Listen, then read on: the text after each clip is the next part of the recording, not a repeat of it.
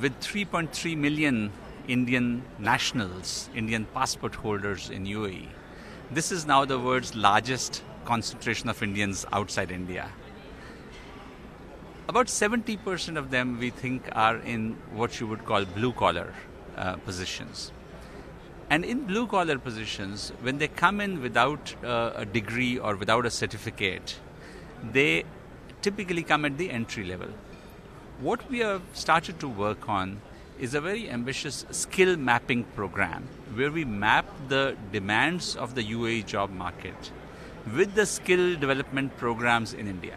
So we figure out, for example, how many carpenters, how many plumbers, how many welders, how many drivers, how many fitters does UAE need in the next 3 or 4 years.